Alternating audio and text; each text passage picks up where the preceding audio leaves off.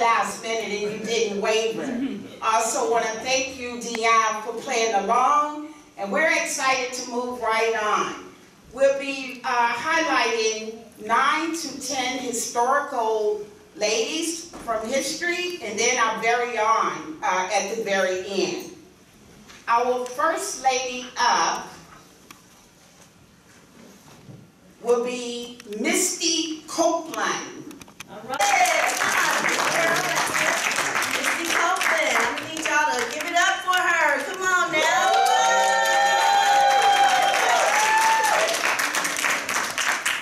Misty Copeland, a ballerina, first African-American performer to be appointed as a principal dancer for American Ballet Theater. Misty was born September 10th of 1982 in Kansas City, Missouri. She endured a very prestigious home life to find her way to dance. Misty's background, like most of ours, was troubled. However, Mariah Carey, and eventually was chosen to be the captain of her drill team at her middle school. Copeland had very many awards handed down through dance. This is where she found her passion.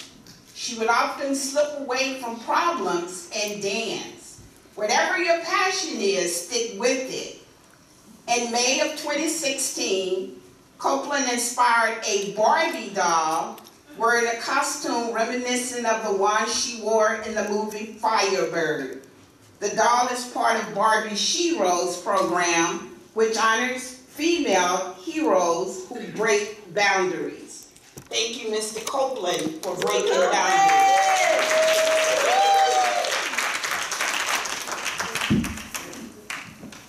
Next, we have Marian Anderson. Marian Anderson.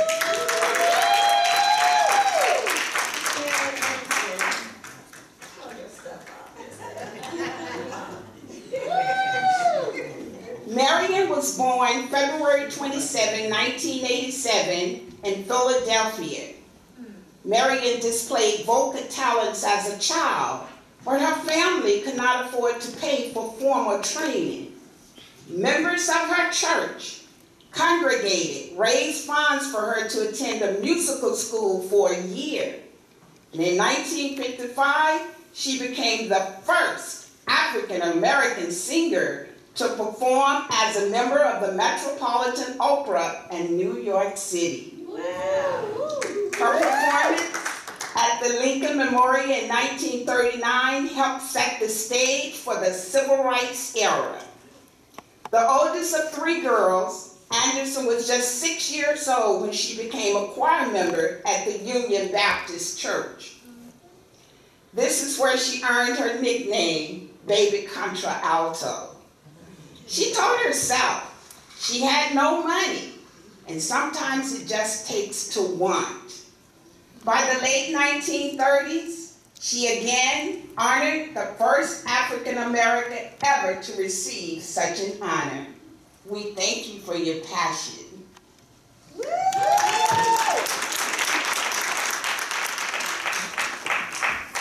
And it doesn't stop there. And notice the word first, African American. Yes. And now we have a nurse, Mary Eliza Mahoney. Yes.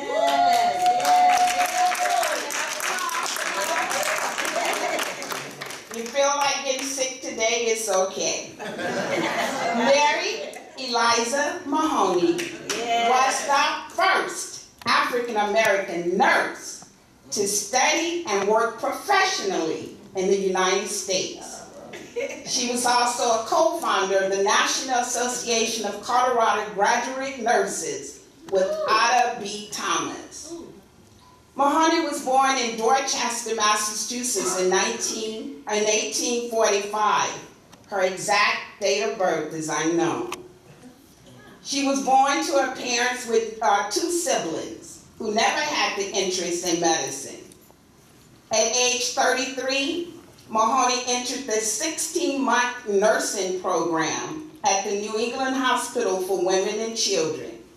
She exceeded 42 members in that class, making her the first African American in history to earn professional nursing license. Wow.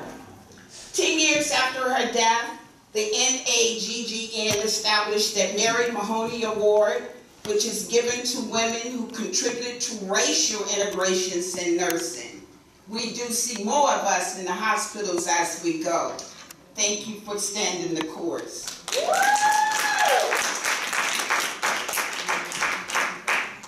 Civil rights is in full-blown, full force, and our ladies are not silent.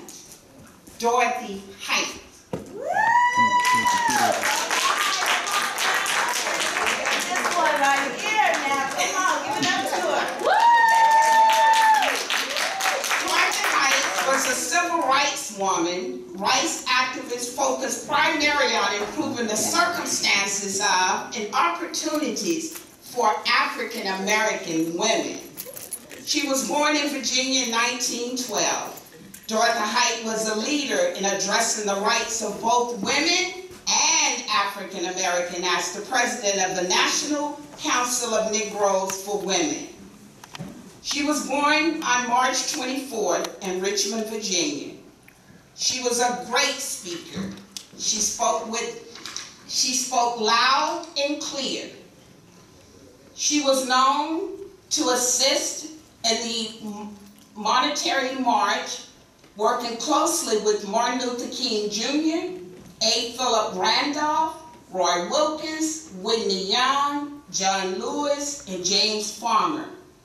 When we march today, ladies, we cannot overlook Dorothy Height. She was also honored by President George Bush in 2004, and she became friends with our Barack Obama. We're so happy for Dorothy Height, and we thank you for your contribution.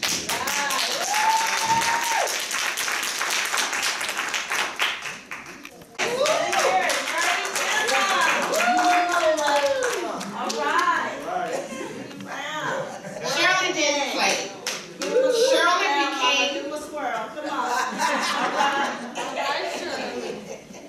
She became the first African American Congresswoman in 1968. 4 years later, she became the first major party black candidate to make bid for the U.S. president. After initially being assigned to the House Forestry Committee, she shot many by demanding a reassignment.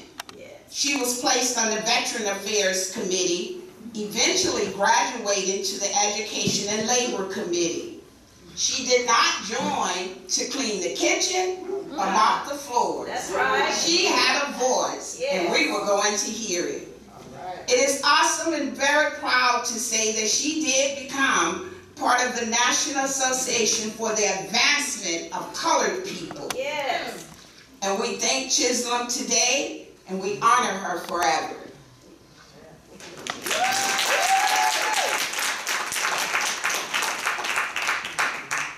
Civil rights, we're fighting.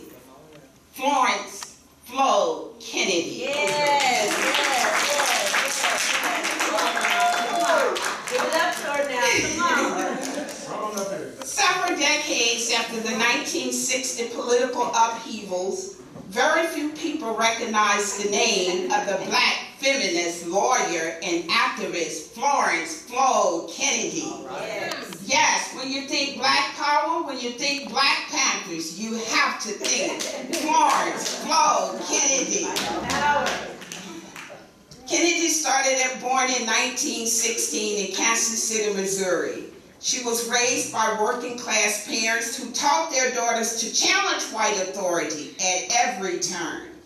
In 1942, Kennedy moved from Kansas City to New York City, where she found political direction for the lessons she had learned in the feet of her Lonecast parents.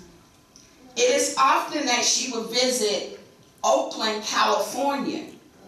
There she became involved with the Black Panthers. She was never violent, but always stood her ground. We thank you for your fight, and we appreciate you. Florence Flo Kennedy. And now, we're still singing.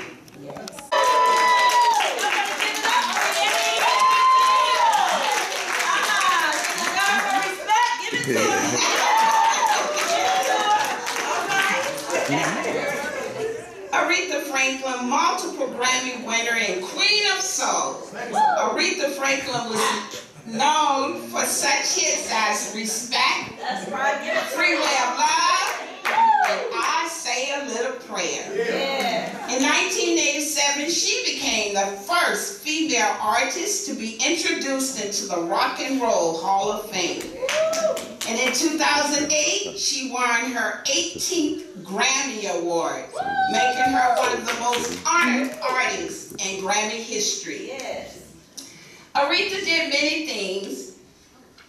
The adult behaviors that was introduced to her at an early age caused many ups and downs.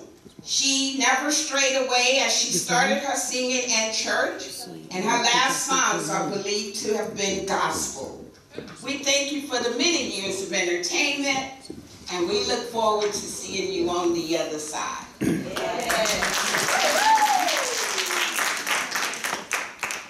Coretta Scott King. All right, Miss King herself, Miss King herself.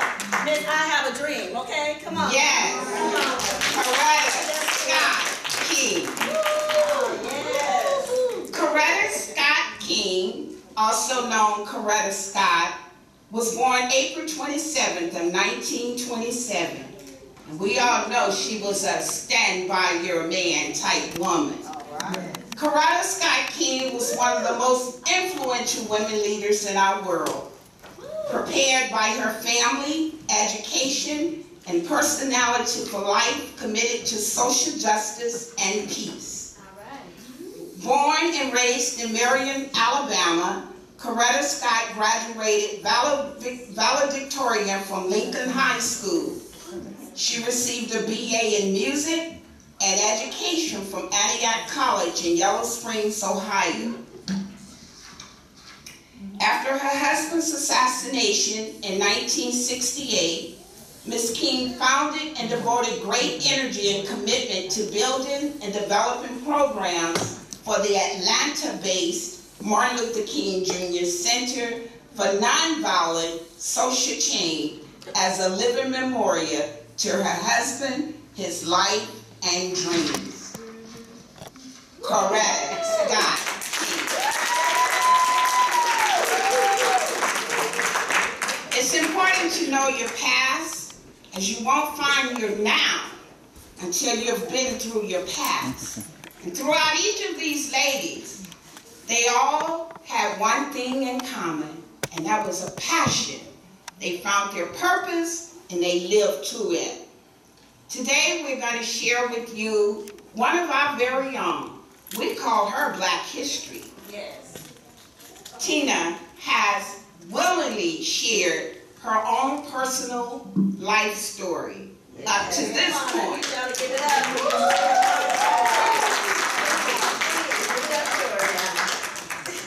Born June 11, 1970, in Pasadena, California, at St. Luke Hospital, premature at 7 months and barely 1 pound. Her mother would place her up for adoption. She would be adopted by a cousin of her mother, unbeknownst to them both, until they passed one another in the hallway as her birth mother was leaving the hospital. Raised in Sacramento, California by Carrie Louise and George Daniel Davis, she received what was the best a child could ask for, never wanting or needing for anything, strict, but what she would realize as she became an adult was that the strict was actually God's plan to have her prepared for what was coming.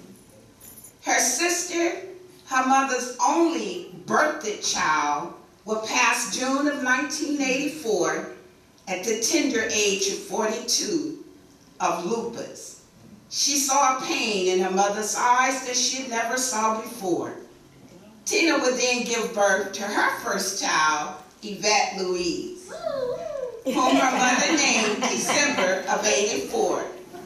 This baby gave Tina's mother new life. However, shortly after, death would invade their family again. Tina's daddy would pass July of '85. Although her parents enjoyed 30 years of marriage, her mother would pass shortly thereafter in August of 1986. 16 years old, a junior in high school, and a daughter to raise. However, God knew all this would occur. That is why she was adopted at birth. She would have everything instilled by the time her parents would pass. Christian foundation, importance of education, how to run a home, how to pay bills, to be a lady and have integrity. These are things we must teach our daughters. She would graduate on time with honors in June of 1988. Her oldest son was born August of 1988. She was soon married after it and would fall apart with the stepchild born outside of their marriage and her having another son July of 1995. When she thought this marriage was mending, but things had not changed. After her divorce, still looking for love in all the wrong places, she entered a relationship unequally yoked and again endured mental and physical abuse and would conceive yet another blessed March of 2000, her baby boy. Amen. Based on the incidents in her life, most would think her destiny would be failure. But yes. God had her in his hand. Yes. She used to often wonder where her life would have been if she had made different choices. Somebody say, don't look back. Hey. Don't look back. However, God says, stop looking at what it is and ask him what he wants it to be. Yes. You see, your current situation is not your final destination. Like he did it for Tina, I believe he'll do it for me. Some would think her daughter being a strong mother, her eldest son successful with a family of his own, her middle son an activist determined to improve his people, and the baby of the bunch working on an engineering degree would be all there is to remember Tina for. But that's not all to her story. Yeah. They are just proof of what God can bring out of what we think is a terrible situation. Tina is still alive, so God is not done pruning away that which weighs her down. Pruning with his word and making what is good better. Therefore, what she will be remembered most by future generations has yet to be determined, as she is still becoming. Where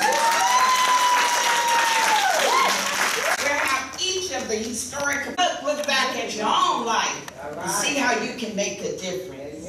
Can we give Sister Barbara Warren a hand clap, please?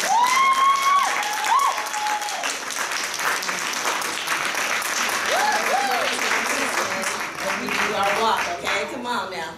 Do it. Come on. Follow me. We'll do one twirl, right? Okay, right here. One twirl. One twirl. Okay. Come on.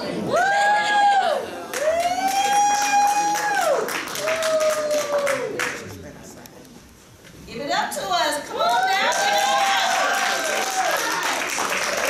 One more twirl. One more twirl. Come on now. One more twirl.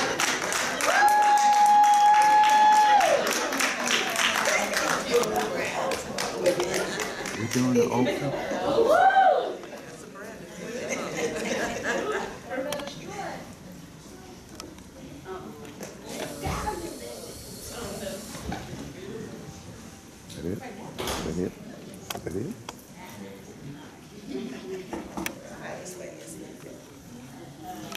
Great job.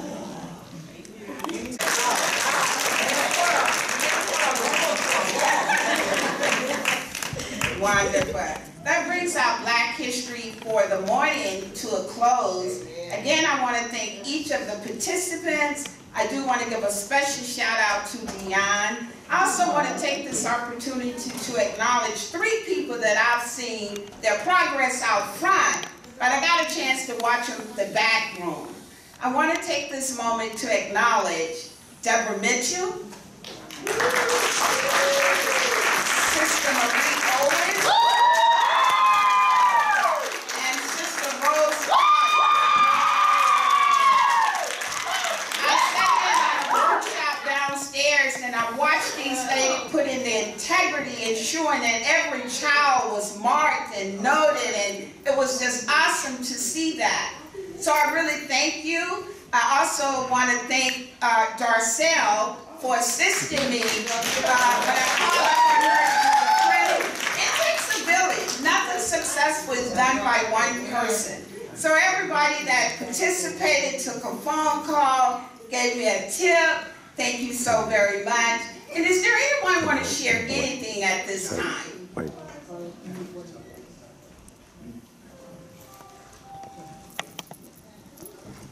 Just running the program today. I didn't have that, the Black History moment on my mind this morning. But coming to church, I went back in my life. I almost lost the steering wheel.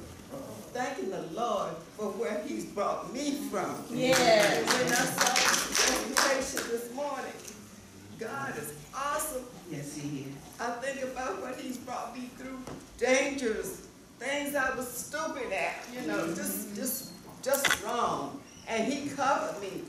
He had His hand on me all this time, all these years, and I'm so thankful. Thank you for this presentation.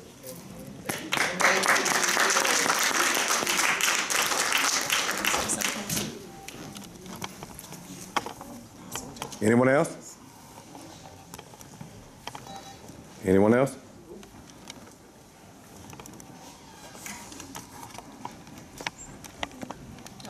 I like to say something about Black history and myself, like you said, in her life. You know, we as Black people, we go through things in society, and you know, it kind of like put a stop where we figure, you know how you say when we come to church and the Lord, we say, because I see a lot of young Black people, young adults. In my life, I was going there. But you know, sometimes the devil will get in your way, and he kind of stop you, and he say, oh, you can't do this, you can't do that. But we as Black people, I have the things, I am so blessed. I have 5 children. But God has, they seen their mother go through things. But I went to school, I graduated, I went to college. But when you in this world is a tough world. And you know, like they say, you walk by faith, not by sight. That's what I've been doing all my life, because I said, I'm going to fight the battle and I'm going to press my way through, because I know that you can be whatever you want to be, because God said it. That's right. He said we can do whatever, and I'm so proud of my children. I have a son and I look at this kid from when he was a little boy. He loved school. And it was something like, he don't want to miss school. He didn't want to, he goes, you know, he was in everything. He was in what you call it, where all the girls in the choir. His dad, but it wasn't for girls, his dad, well, you don't, I said, what are you talking about? I said, let him explore himself. That's right. Let him, he was very quiet. He was the type of kid that all he do, right today, he loved to read. And he wouldn't do the, you know, go in the outside work. I mean, you know, he got a scholarship at Burbank, a full scholarship with his GPA.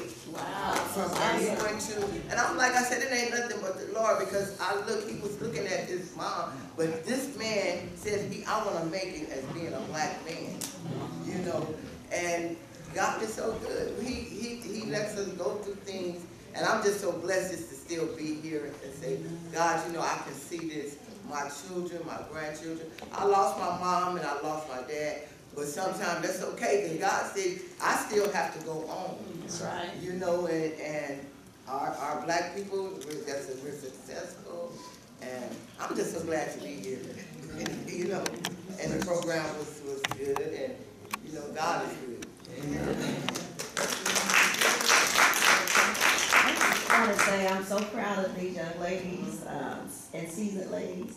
They came up and told their story in their own way. And my cousin Tina, that was a blessing to hear your story. I've been knowing you, I feel like all my life, and I didn't know a lot of those things.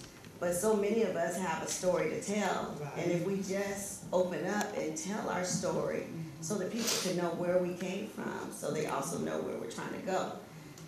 When we look out and we look at everybody, our generation is not so removed that our parents or our grandparents had to, go to colored only places and stuff, and it was segregated, and they couldn't, walk where they wanted to walk, and they couldn't eat where they wanted to eat, and they couldn't go where they wanted to go. So we gotta remember that. We haven't, the struggle is not over.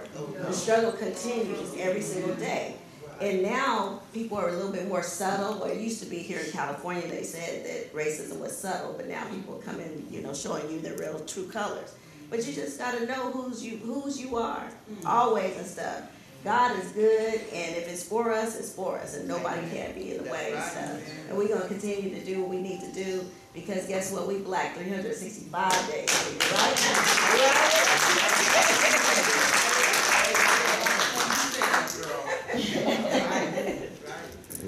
This lady, not only the first lady, she's the only lady, black or white, that they retired. Her name was Jean Marty Home. Retired as a Major General in the U.S. Air Force. She was born June 23, 1921 in Portland, Oregon. She died February 15, 2010 in Naples, Maryland. She, in the Vietnam War, she worked on jet planes with the other carriers. But she's the only one that rose to the Major General and retired. 2 years after she retired, she became a 2-star general in the Air Force. The only lady, black and white, had the country their feet. So we never hear about, you always hear about the white heroes and never about the black ones. Right. The lady. She rose from a student in high school, race pastor, to become a Major General in the U.S. Air Force. Wow, amazing. Along with the white folk. Thank you.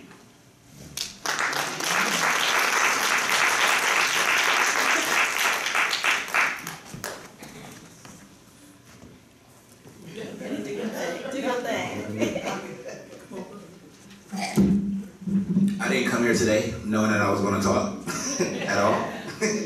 But I guess that I am here to talk about what we have learned about history and where we are today.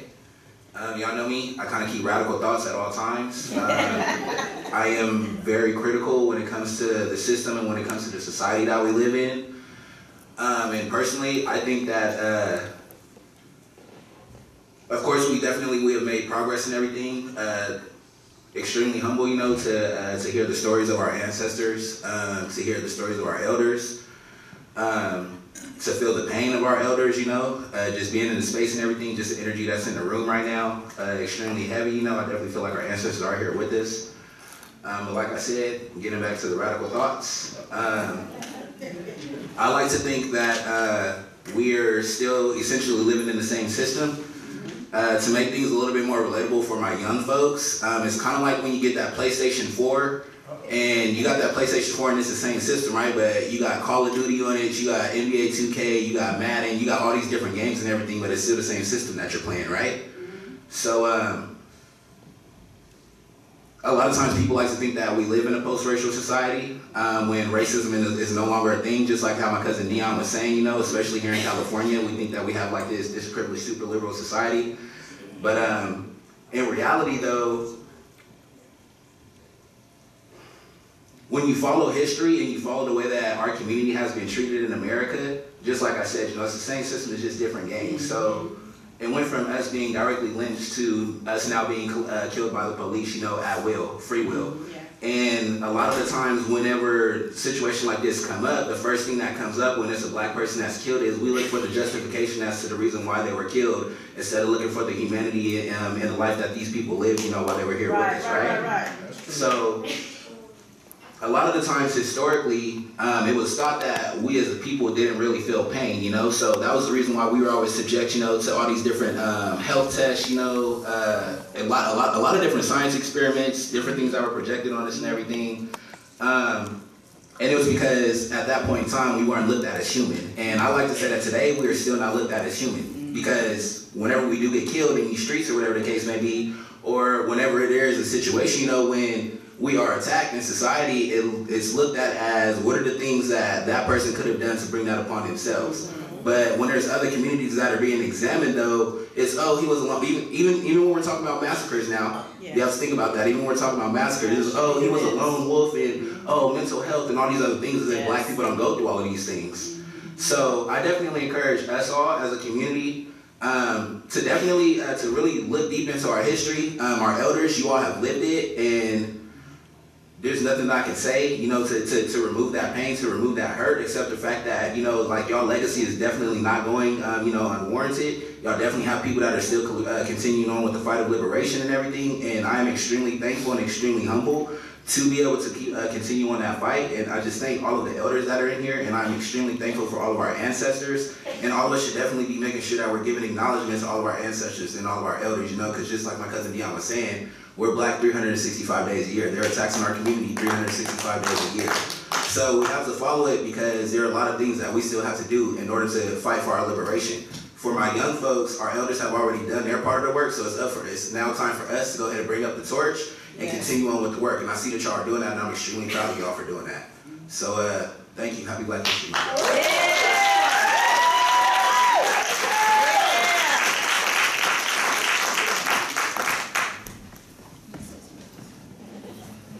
One thing I want to say,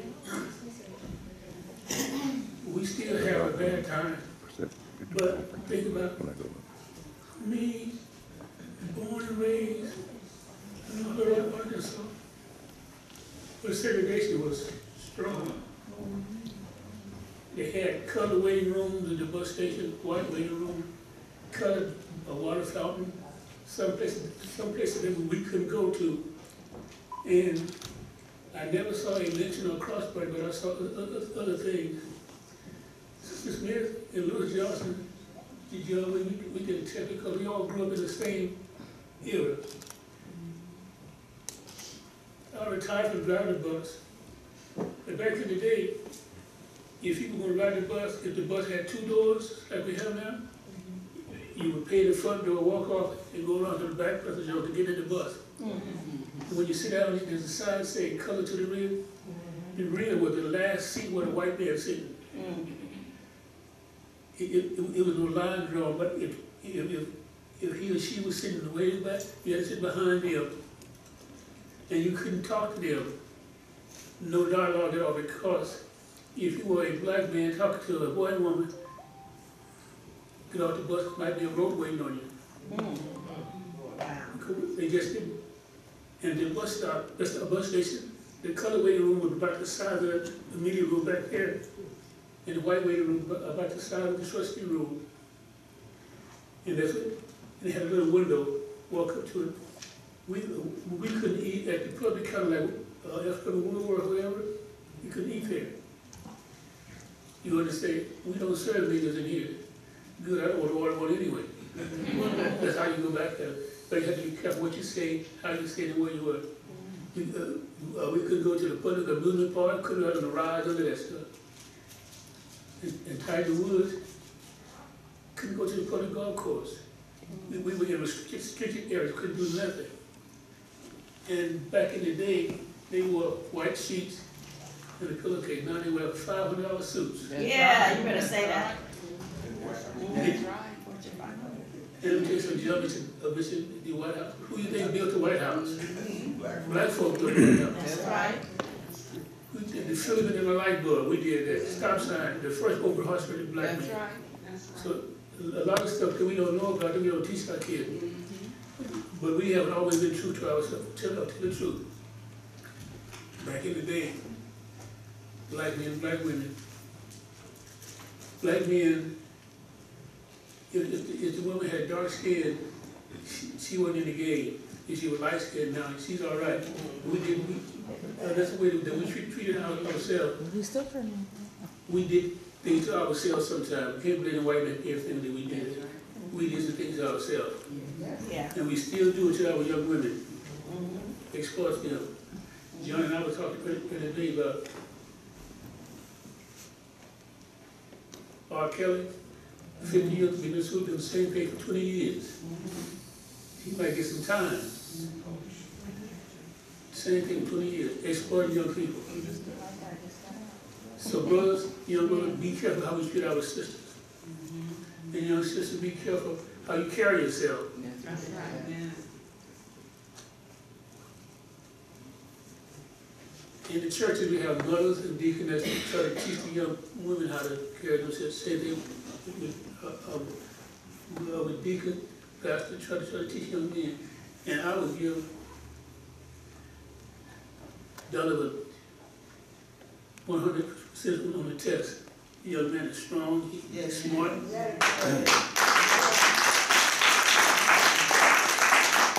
got his eye on the prize, moving forward. But he said sometimes he gets these radical moves, these things in his mind. We all do that. We all do that. Get ready to throw up our dukes on something in the fight. But I think black people keep on moving on, keep on moving on. And as we grow older, we have to set an example for those behind us. Because they're looking at us. And Donovan is my buddy, I love that dude. Thank you.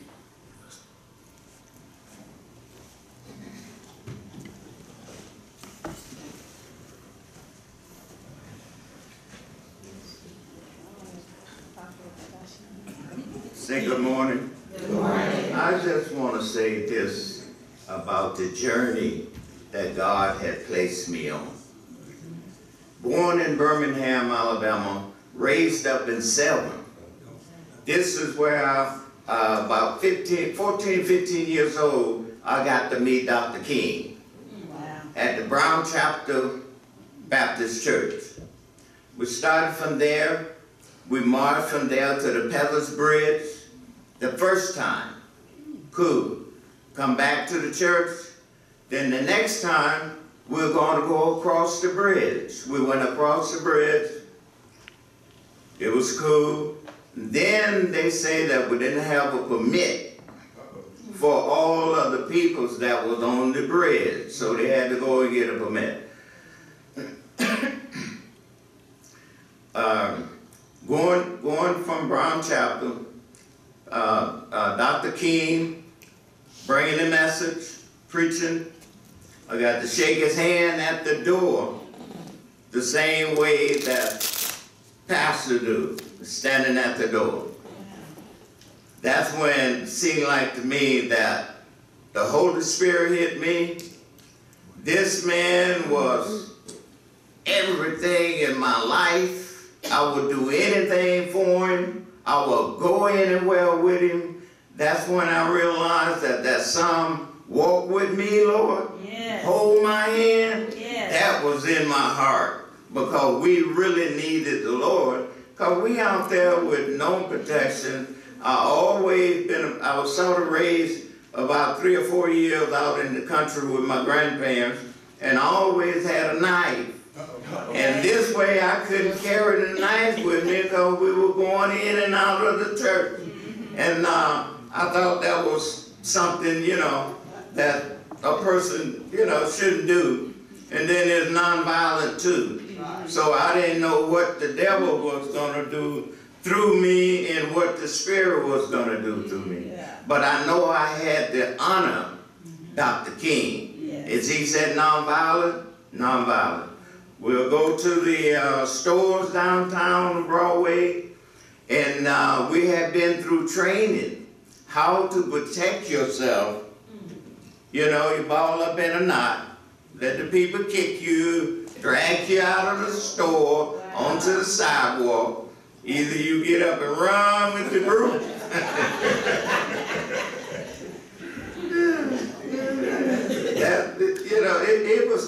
It was sad. It was sad time for me, but by being young, I didn't care. I didn't have no fear. I didn't know the fear of getting shot, or losing an eye, or dying. You know, people just getting burned up in churches, and little girls and all this stuff. They stopping people on the street. I moved from Selma to Summerfield. It's 3 miles outside of town. And on my way home, there's 2 ways to get there. On my way home, the Ku Klux Klan is at the fork of the road. Wow. They are in. They got a big fire going with a cross burning, and I realized that this is what's going on. So I said, "Hey, I'm turning around." That's right. I hear this voice, you know, turn around. Yes. And I started making it just a two-lane little highway. I started turning around, and I could hear something going across. Zoom, zoom. I said, "Oh man, them jokers shooting at me already." So I had about 5 miles, something like that, 10 miles. I had to turn around and go all the way back around, go to the other highway to get home. Wow. I'm going to tell you the truth about this march. For me, I went part of the way because I had this good job, and I didn't want to lose my job. I was making 98 cents an hour. I said, man, you know, and we already been pre-warned about it. If you be in that march, if you have anything to do with it, don't come back to work, you know. If your picture is on TV, don't come back to work and all that stuff. So we was mostly running around with them at night. We marched about halfway. From Selma to Montgomery is 52 miles. We would go maybe 15 miles with them, and then we had to go back. We'd turn around and go back. Going that night where they was camped out for half of the way, the highway patrolman pulled us over and said, "Where you boys are going?" I said, "Well, we have to go to Montgomery today. We are gonna see some people about a job." Lord forgive us, because we was lying, because these was our co-workers that we were working with. So the highway patrolman said, "Well, not today. You guys gonna have to wait until next week to go." So why? What's going on? He said, "Well, you got a broken tail light." And this is Millhouse's car, and I know he keeps his car clean. So the highway patrolman walked around to the back of the car and kicked out the tail light. Wow. Oh man. So we turn around, get on the other side, head back to Selma. But it always been a side street. Even I see it out here in California. It always a side street, or the first street that was made before the highway. So we went down about 5 miles and went over on that side street and went through the woods just to get to Montgomery, where they was camped out at. Ben Cartwright, Joe, all them guys, the whole Cartwright family and stuff, they was one of the guests for them, the speaker. There's people come out of New York, out of California and all that to help out, to help support the money thing, the food and the sodas and stuff that were brought in to help feed these people that are there. And it was, I just can't thank God enough for the protection and stuff, Yes. They used to sit at the Peddler's Bridge waiting on Dr. King. I'm talking about they had somebody there like it was a bank and trying to get him before he get into town. Even myself, for a minute, I didn't know how he was getting in town. And then one day, we always told us, say, if you see anybody sitting on the street in front of the church, find out who they is. Go up and ask them, you know. That's what I'm talking. This is where some of the cars got turned over. They have 2 or 3 guys to grab the side of the car and flip it over if they didn't move, because they was trying to find out too how Dr. King was getting into town. And I found out that he was in the trunk of the car. Wow. Yeah, I don't know when he got in there, how close to town, but that's where he was, in the trunk of the car and stuff like that. They would pull up, back up in the side of the church, let him out. He go through the back side door and go in the church. Wow.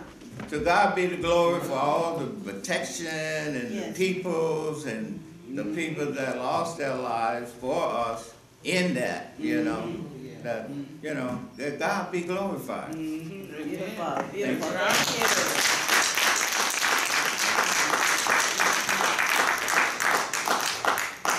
Come on, let's give them all a hand. Let's give them all a hand. Come on.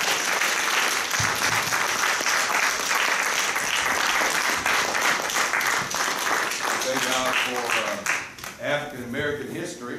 And so that's the reason why it's vitally important that seasoned people talk to young people to let them know exactly what they've been through in their life. Yeah. Because the fact is, the struggle is real. And we're still dealing with it even on another, they just do it, hold on, Sister Chair, hold on. Okay. They're still doing it on another level. They still lynching us, but they lynching us on another level, right? So we have to be cautious of the fact, and it's vitally important as parents that you go to the school and find out what's going on at the school. That's right. It's vitally important to make sure your number is right at the school. That's right. Because if something was to happen, we don't know how to get in touch with you. We don't know what to do. Everybody with me? So it's vitally important that we as, I don't know, what would I be? What generation would I be? You're 53 and 3. Are you a baby boomer? 54. I'm 53. Aren't you a baby boomer? Oh, John is a baby boomer. I'm a homie from the hood. Right? So it's vitally important that we really do not, because what we did was we lost a generation of people. That's either through crack, something else, or some other ways. They've eliminated. And then what we've done is, my generation is kind of lightweight rebellious against church. Lightweight? We don't want to hear what you got to say. But the struggle is still real. And so what we have to do is put down our barriers and tell your story. You got to take down your barriers and tell your story and let them know that the struggle is really real. Amen? And so real quickly, we have the first African-American bus driver for RT. Stand up. Stand up, stand up. Come on, let's give him a hand. Come on. Come on, y'all. Come on. Amen. Thank God for Brother Nelson. Amen. Brother Nelson even let me ride the bus free a couple times. Didn't even know who I was. Get on the bus. That's when they had the old raggedy bus. They were going down Stockton Boulevard. And get on the bus. So we thank God. And I just need to touch your neighbor and tell them to get on the bus. Get on the bus. But isn't it amazing, really, real quickly, how our foreparents struggled to get off the back of the bus? But yet still, when we pay our little money to get on the bus, where do we go? To the back. That's where we lit. That part. But we have a back of the bus mentality. No, I can drive that bus. I can drive that bus. I don't have to be at the back of the bus. So what we have to do is rise above whatever we're going through. Yaya asked me to write her a letter. Mayor asked me to write a letter for the GATE program. We don't have to be at the back of the bus. We can be in the GATE program. Right. We can be in the AVID program. We can do whatever God has called us to be. But we as senior people, senior saints, we need to push them instead of pull them down. That's right. We need to push them instead of pulling them down. Because all of us know we got some struggle. All of us got some stuff we've been through in our life. We have not been on the 4th floor of heaven all of our life. It's real. Amen? It's offering time. It's offering time.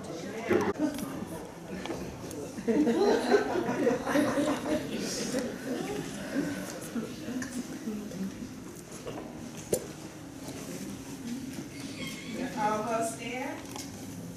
My favorite Deacon Minor.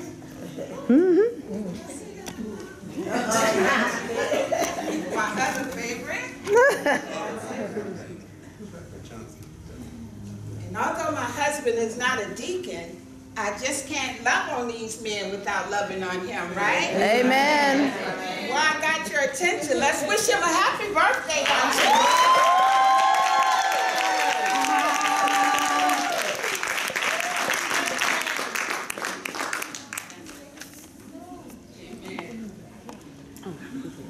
Did I miss any deacons?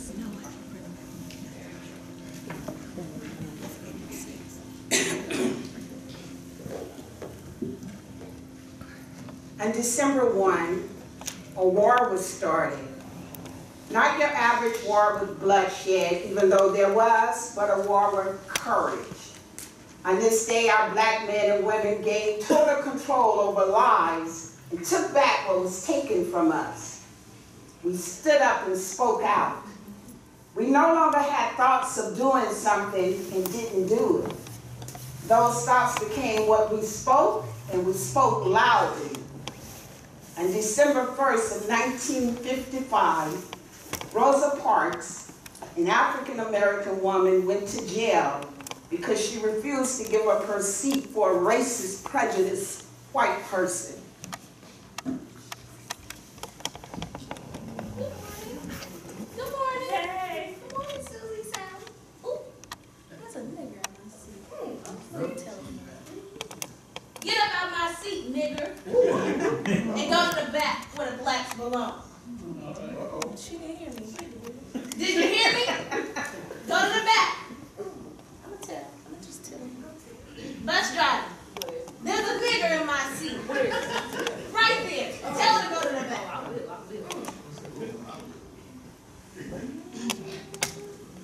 Excuse me, ma'am. Go to your section, please, or else the police will get involved. No. Excuse me? I said no. Oh. Don't talk to me that way, nigger, or else the police will get involved.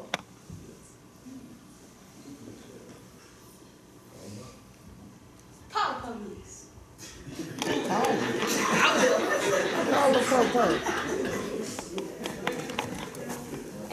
White power.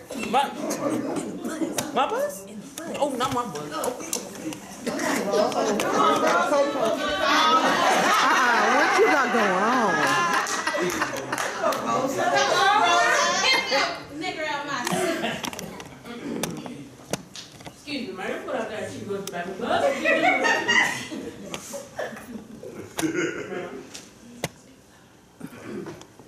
Yes, ma'am. Go to back to bus, bro. Get off this bus here. No, I will not be no longer my black honey to the back of this bus. And I will not be treated this way. Uh-oh. Okay. Get her off the bus. Get her off the bus. Oh! Lost her mind. Rosa! Come on, Free Rosa! Free Rosa! Free Rosa! Free Rosa! Can I have my seat short? Go ahead. You black shirt.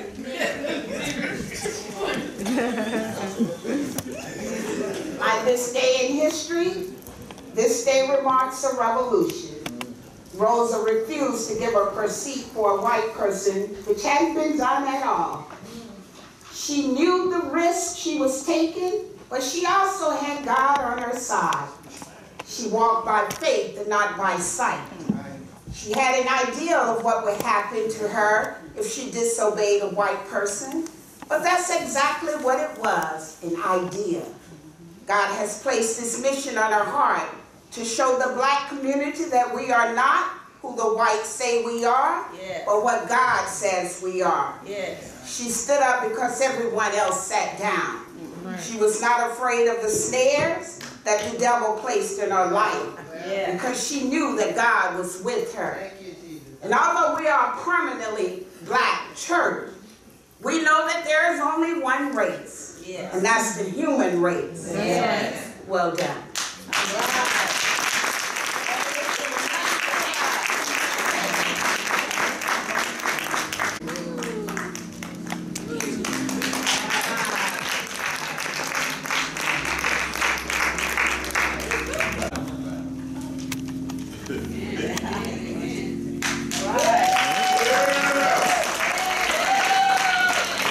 My name is Adrienne. This is Riley. I want to thank Pastor Jones and everyone here at First Baptist Tabernacle. Thank you so much for having us this morning.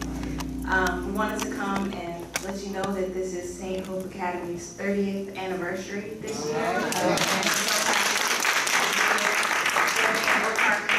For over 30 years now. We're hoping to revitalize the Oak Park neighborhood through both economic development and through education.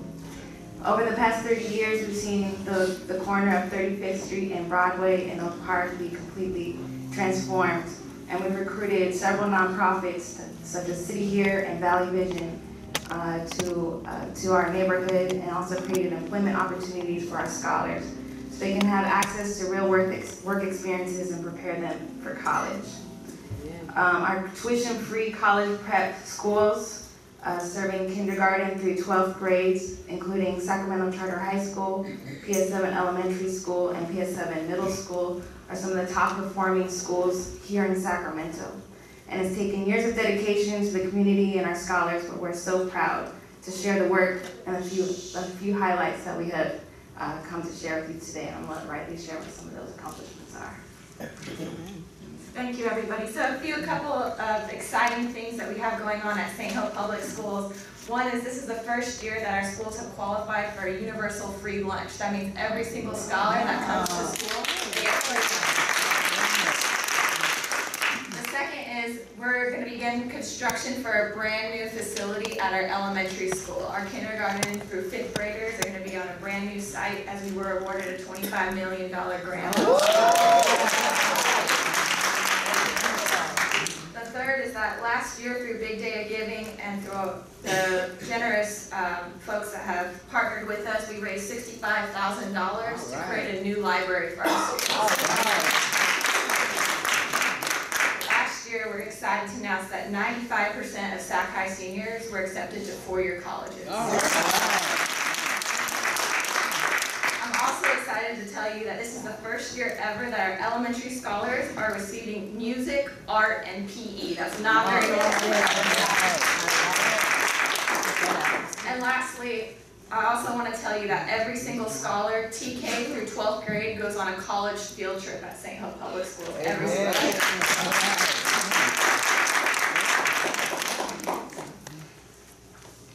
So some of the things that we're doing to celebrate this year's 30th anniversary in Oak Park is when we have a speaker series at Underground Books. For those who haven't visited Underground Books, it's one of the last remaining African-American bookstores in the nation. And we have it right here in Sacramento. And so one of the things that they have is a speaker series. And so over the summer, we bring in speakers from all across the country, prominent African-Americans, to share their wisdom and knowledge with us here in Sacramento. One of the other things that will be happening is we have several cultural events and book signings at the bookstore. In addition, we will be having a huge block party on April 18th. So hoping that everyone here can come and join us. That'll be on the corner of 34th Street and Broadway. During that time, we'll also be hosting our lottery night. So for all of the students who have applied to the St. Hope schools, they'll be finding out if their acceptances into the schools were received on that evening as well. So again, that's Thursday, April 18th from 4 until 7, and we hope that you will all come out for that. So not only do we want to invite you to these events, but we're also here in honor of your presence today to thank you As part of that, we have identified 30 churches in the neighborhood who have been a great support to us at St. Hope, and we're presenting them all with a contribution of a $500 donation.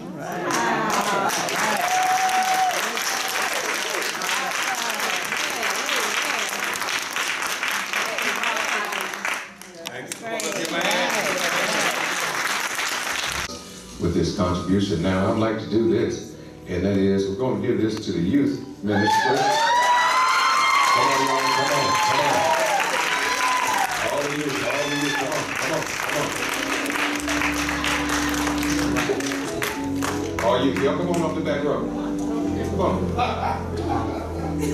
Come on, get up the corner there. Come on, ladies. Ladies, here, ladies. Yep, inappropriate.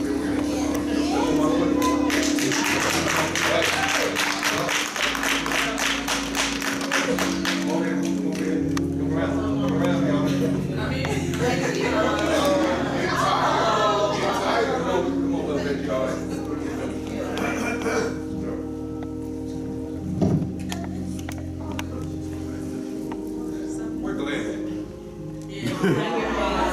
He out today.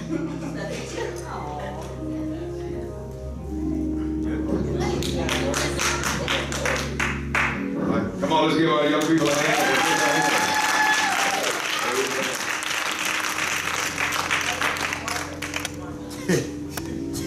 TJ wants to check. Amen, amen. So we thank God for our young people, and we thank God for the work that they're doing, the young and the, and let's give the youth directors a hand. Let's give them a hand. Time of fellowship, let us all stand. Jesus and me, Jesus and you, so easy to love.